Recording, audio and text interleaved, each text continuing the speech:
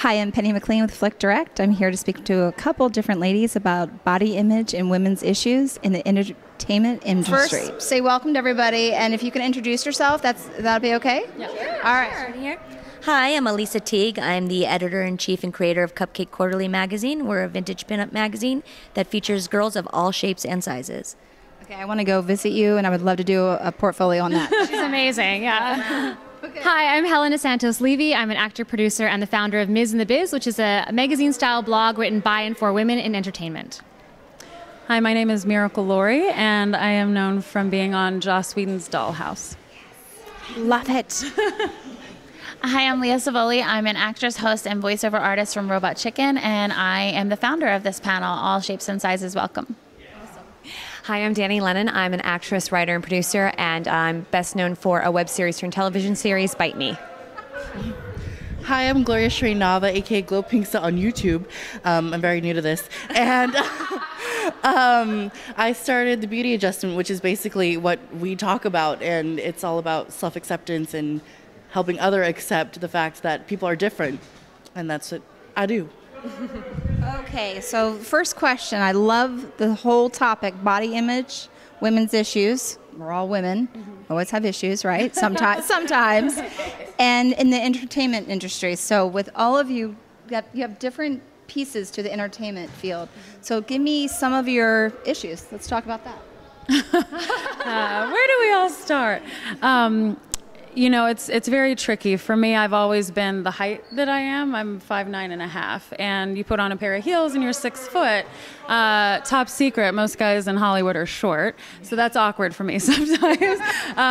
So my height alone has always made me feel a little different. It's not better or worse, whatever. I just feel like, oh, I'm a little different than most girls that I'm around. And then you put the fact that I'm not a twig and I just have like an athletic, I have my dad's body basically. You know, you just have shape to you and height, and it's just a different thing. And as an actress, you see that there is a kind of cookie cutter thing that you're supposed to look like, and quite frankly, it's impossible. It's impossible for me to look like somebody else because this is the body that I was given. And I think people forget, and like there's only, even if you're a little extreme about it, there's only so much plastic surgery, there's only so much hair dye, there's only so many outfits you can put on, and it's like you're still you know, so you just have to really own whatever that is. And we all get hired for our essence anyway, I believe, so it's like just figure it out.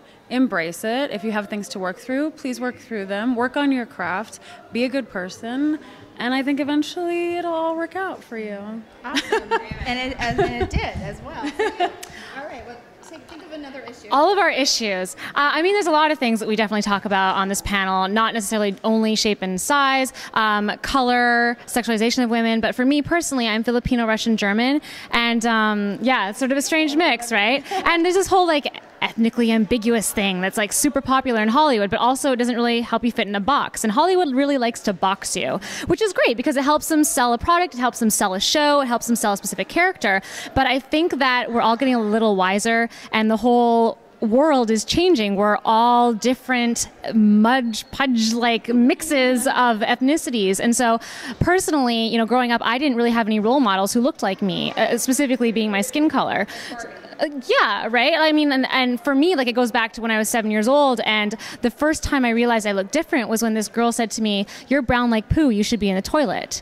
And I was like, I was shocked. I went and cried for a while because I had no idea that my skin was any different. So it really, I mean, and in my 7-year-old brain, I was like, wow, an adult is the one that told you that. And so it's kind of been a thing for me where I've always really wanted to make all women, no matter what color, shape, big, small, whatever, feel empowered and help them with that journey. So I think that Hollywood's doing a better job. I think it can get much, much better. And I think that we can start to see more women of color, specifically, of different shapes and sizes on our screens. And I think that, like, yay for Mindy Kaling. She's doing an amazing job. And there's a lot of other women doing that too. But yeah, for me, that's a big thing I like to talk about. That's awesome. Okay, next one. Well, coming from the magazine perspective, we are really trying to encourage women to look within themselves and find the beauty within themselves, even if they don't think that they fit what the media is putting out there as the ideal woman, because there is no ideal woman for any person. Everybody has their own tastes that they like, and everybody has their own feelings about themselves inside. And even though I preach this all day and night to everybody. I still have my own issues with myself. I still look at myself in the mirror every day and think to myself what I would like to change about myself. But I know that I'm doing the very best that I can. I eat healthy. I take care of myself. I work out. And this is how I am. And I embrace it. I flaunt it. And it's done wonders for me. And I'm just trying to get other people to do the same. That's awesome. All right. Hi. So personally, I mean, the reason I started this goes more into like eating disorders, and I suffer from some emotional binge eating. So I have gone up and down, up and down, up and down. And I've never really felt that there's a place for me in the mainstream world of casting and agents and managers. I've been told you're too skinny to play the fat girl, but you're too fat to be the thin girl. And it's like, okay, well, where does the girl in the middle go? So for me personally, it's been more about creating my own opportunities, producing my own projects, and putting ourselves out there in a way so that society can be like, oh, there's a normal looking woman in this project, and hoping that as time changes, obviously there's a long route to go, but as time changes, that this happens on a more regular basis, you know, because all of us, and particularly in the entertainment industry, and we know getting into this, that it's a road full of rejection, and you have to be strong enough to do that.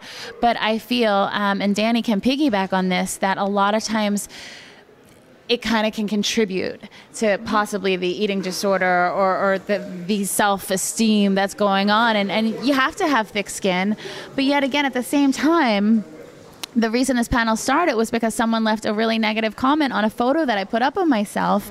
And so at the same time, though, you have to have your thick skin, but then you have to find the love within yourself to be like, it doesn't matter what you just said, because I know I'm awesome and I know I rock. And hopefully that's a place where we can all get to. Exactly. Yeah. That's good. Absolutely.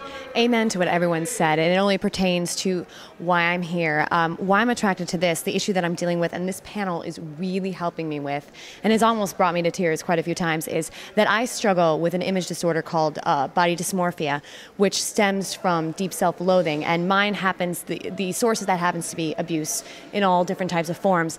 And that's a hindrance, because body dysmorphia is an unrealistic view of yourself. I think that I'm an obese woman, and it's a very sad, hard thing. And I love my craft, and I love what I do, but then there's so much pressure to be perfect, and when you don't think you're perfect in your mind, I would go to extremes. I never had an eating disorder, however, I would work out so much, count calories, worry about how I looked. And it just got to a point of where I just couldn't do this to myself anymore, and I didn't want to see other girls do this. So what I want to do, and what I'm really focused on with this panel, is that I want to show that you can get through it. There's a light at the end of the tunnel, that you can do something about it, and how I do that is it's self-reflection. Learn to love myself inside and out, for my brain, for my heart, for my soul, and apply that to my acting. And how I get through it is every day it's a positive affirmation. Like if I'm having a flare-up, as I call it, which I deal with every day, I say, this is wrong. What you're seeing in the mirror is beautiful. It's just a little bit heavier, but it's not who you are. And even if that is what you look like, it's not a bad thing. What's great? What's going on today? Oh, I love my job. I love my husband. I love my friends. I love my job. And so when the positive affirmation comes, then it starts to go away, it fades, and you can go about your day. So I just want to help other people out there. And there was a girl that came up to me today at our signing that just said, I struggle with this. You had me in tears. Last night for me was a day when I heard you at the panel, I felt that I can start on my road to recovery. And that just meant a lot to me, because I'm on my own road. That's awesome. Thank you. All right. I'm going to pass this to you, so I won't stretch Yes. Sorry, that was long. Okay. Well, this is my issue. Okay, so I do YouTube videos for a living, and obviously I'm not exactly, if you couldn't tell, I'm not thin. And I'm here because my boyfriend and I are total opposites. He's tall, he's handsome, and he's muscular, and obviously, like I said, I'm not. So we get a bunch of stares all the time, because apparently, according to everyone in the media and the rest of the world, that we're not supposed to be together. And that's not true, because he loves me for the way I look, without sexualizing, me at all, because believe it or not, people do that. And he just loves me for the way I look and for who I am. And what I want to bring to this is, to help people realize that, one, two people can be in love even if they look different, and two, it's none of their business, really. But, it's just, people just need to understand that it's not about two people looking exactly alike to be in love. And I feel like something needs to change, and I feel like I need to be one of the voices that says something about this, because it's very important to, especially to people who feel like they shouldn't be.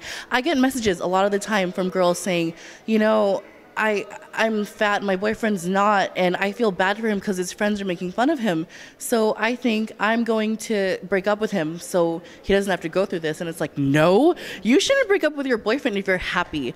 If his friends can't handle it, that's their problem and it's not yours. So that's what I do, and that's why I'm here.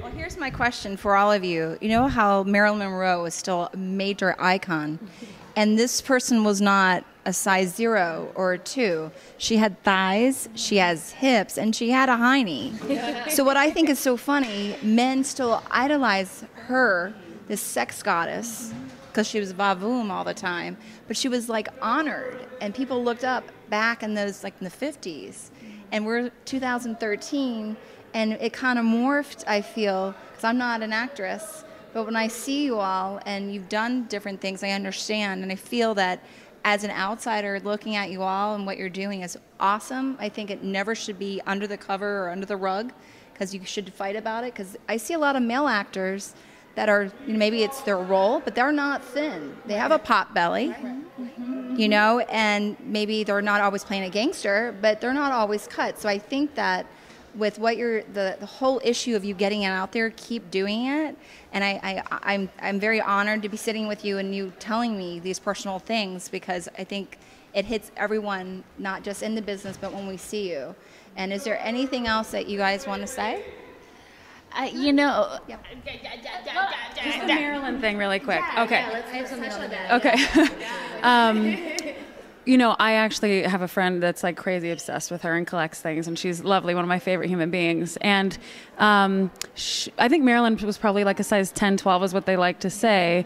But I actually saw a piece of Marilyn's clothing, and it's tiny. So we also have to remember that clothing sizes actually don't mean anything, because on a good day I could be a size 6, on a bad day, good, bad, whatever. But what I'm saying is I can be like a size 6 to a size 12 as I sit here right now, which people be like, that's impossible. It's true. It depends on the brand, blah, blah, blah.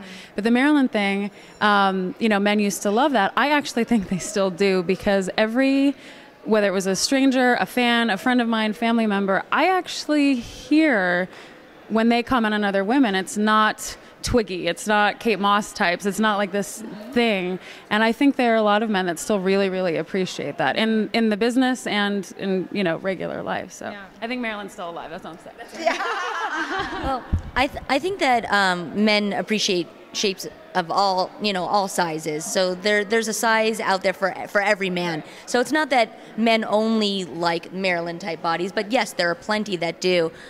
Being in this industry, doing vintage pinup also, I go to a lot of, you know, rockabilly and vintage reenactment and car shows and all kinds of things like that. And I think the difference between Marilyn and girls of that same size today is that girls of that size are taught to cover up. They're taught to wear a baggy t-shirt because they're heavy. Right. And if they wore clothes that fit, because unfortunately it's hard to find clothes that fit, and that's actually how I started dressing more vintage, is because when I was in high school, I could not buy clothes that fit me in a normal store, so I would go to vintage clothing stores and I would buy vintage clothing that was cut for curvier girls. And when I started dressing like that, I got a lot of positive, not negative like sexual attention, but positive attention about how classy I was dressing and how great I looked. And it was because I wasn't wearing a t-shirt that was an extra large men's shirt that would hang over my boobs and flat down and actually make me look even bigger than I was. Once I started wearing fitted things, I actually looked like I had a body. And I think that a lot of girls are taught to just wear that baggy t-shirt and sweats, you know, and because they don't feel confident, and they close up and they sit like this instead of standing tall and being proud of who they are. So I think if girls actually were proud of themselves, dressed for their bodies, they would look like Marilyn, and guys would come running. That's great. All right. I think you want to say something. There's so much, though, now. There's so many different things running through my head. Absolutely about the clothing. I mean, I live in Los Angeles, and somehow I managed to avoid pool parties constantly. I show up as the sun's going down, you know, so that I don't have to do the bathing suit with a pretty dress, but I don't have to do the bathing suit. And, you know, with Elisa's Cupcake Quarterly, she invited me to be a part of that last year, and I had just hit 200 pounds for the first time in my life, and I was just feeling like, wow. And she invites me to be on this, and I went, are you really gonna, really? And I looked her up, and I looked up what her magazine was about, and I said, yes, you're gonna put this nightgown on, and you're gonna do this because she's gonna make you look beautiful. And it was beautiful. And the thing with Marilyn, we brought this up a little bit last night, and Helena will probably jump in on this, is we were talking about sexy, you know, and everyone can be sexy, but the sexy has to come in your brain. And I love Marilyn, I'm a fan, but if you know a lot about her, she wasn't a happy soul inside. Right. So she was, yes, she was beautiful and curvy, and she dressed it, but she was doing what she thought the men wanted her to do, which was then movie contract after movie contract after movie contract, because back then it was even worse. Men, writers, producers, directors. I mean, were there any women writers, producers, directors in her time? I don't think so. So in reality, she was actually playing into what they needed her to be, and inside she didn't feel sexy. Inside she was so alone. So there's such a double-edged sword on that. And she'll jump in. Well, I mean, there's a lot to say about that, but I do want to make sure that I say that for anybody out there who wants to see change, and we all do, and we're all struggling with things that we've been talking about and more, and if you want to see change, you want to see things be different in the entertainment industry, you choose what you do with your dollar. So go out and put your money towards the things and support the things that are the way that you want to see things going, not necessarily the things that are hurting us. Like, if there's something that is completely photoshopped and ridiculous and you keep questioning why this magazine is doing it, but you keep buying that magazine, we're all just feeding into the problem. So we really, really need to make some change that way. Ladies? Everything that they said. Yeah, basically everything that was said is totally right. You think you're I'll hold this so your arm doesn't hurt. Yeah, you just don't, oh, okay, so what Leah was saying about, or what everyone was saying about, you know, how you feel about shopping for clothes. Obviously, I'm a bigger girl, so it's a little bit harder. And sometimes even then it's just like, oh my gosh, I don't know. I'm going to stop talking now because it's just going to go all over. You can just chime in. Yeah, and you'll probably follow with something I have. I understand. There's a lot of things. I understand. It's frustrating and it sucks sometimes. But I mean, like, I'm happy. More designers that will be. Yeah, like I couldn't just walk in anywhere. I couldn't just walk anywhere and pick something up. I would have to go to a specific store. And it just, I mean, I'm happy the way I am, but it's just like the clothing choices aren't all there. But it would just be nicer if they were. But. Well, to tap into that, I think it starts with education. I had mentioned this on the panel last night. I find it disturbing. Yes, males get it too, but women get it so much harder. And if we can just educate our children, our sons and our daughters, as I say to some of my younger male friends, I'm like, how would you like it? Because I've gotten some nasty comments in my lifetime. I've gotten, you're too pale to date, and when I was heavier, you're too fat to be with, or I prefer blondes with blonde hair and blue eyes. Well, then why are you with me? But that type of deal. So that abuse that I dealt with, I say to my younger friends, what if someone said this to your mother or your sister or your grandmother? Think about that. Or if your own daughter, think about that. And vice versa. So I think it's just starts telling our children early, and that's how we're going to start change, and platforms like this. Which was what was so great about the panel last night. The last question of the night was a little girl, 10 years old. Aww. And she stood up and she said, what do you girls do if you're walking down the street and you hear someone say something mean or give you a dirty look? What do you do? And we all just jumped in, and we were all like, we want to take you home and love you and hug you, you know, and that's what we're about, is getting there. And we just had an autograph signing. It was wonderful. We had about 100 people show up, and 50% of them were teenagers or younger, and it was so nice. It was great. Yeah. Well, I thank you, and I've got something for you. Do you guys all have iPhones? Yes. All right. I'm going to I don't. It's okay. That's what I have. I have one too. So don't feel bad. I'm just going to give it to you anyway. I'm sure it'll still work out. And well, I'll tell you how. And if I'm missing a card, I'll give you the card. That's great. Thank you. And here's my card. I'll give it to you in a minute. So what this is a countdown movie clock that will count down movies up to a year in advance. And it counts it down for you. And then also TV shows. So whatever you're basically in, we can check in when you're on it. Your fans want to watch your shows. And it's international. Hopefully we'll get it on Samsung. Say that to them. Hopefully we'll get it on Samsung.